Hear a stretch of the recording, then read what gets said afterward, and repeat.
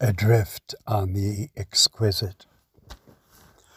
One leaf drifts past our window, one leaf of red and gold. Say goodbye to me and I to the autumn time, a normal day. We weren't really doing anything that anyone could see, except standing here, leaning on the balcony railing, holding the universe together. And this is true for each of us. Our world is our very own, and we are in charge of it. The universe is large and has begun to change course. A different future is coming, and likely not better. Two ravens sit high upon a wire. They seem as if they understand and rule all that they see. Our highest peaks are to the east and are but pimples on the earth. These could fly there. We could climb there. A conquest of nothing. So was the sad leaf in its flight, releasing its presence among billions. Worlds sing to the souls of humanity in the language we all knew before our birth. Not all souls are listening. The Ancient of Days does not shout, but enters silently with love, thus to whom only have access to their souls. The last leaf has flown, and day arrives, igniting a rainbow of the other persuasions of earth, which are alive, birds, flowers, ideas, and prayers scattered about. We are not focused to such dignity, but only can address the Ancient One in spurts of our spirit, which a wind is wayward.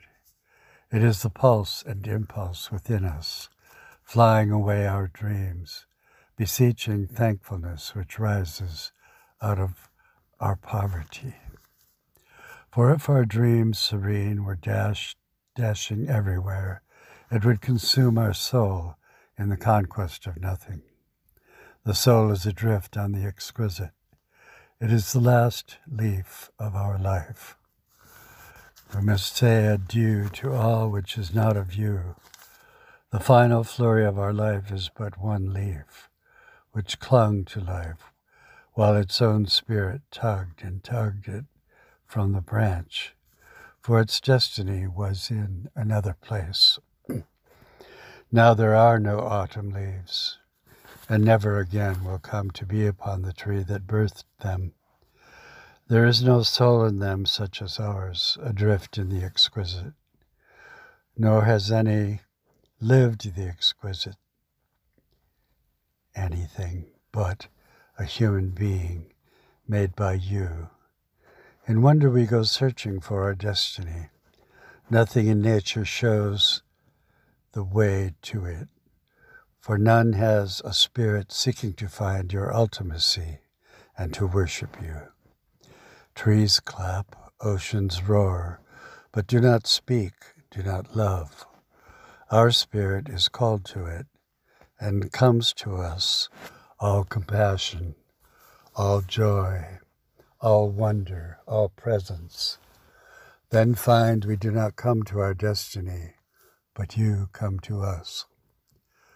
Came a child born, given unto us, and called Wonderful Counselor, Mighty God, Father everlasting, Prince of Peace.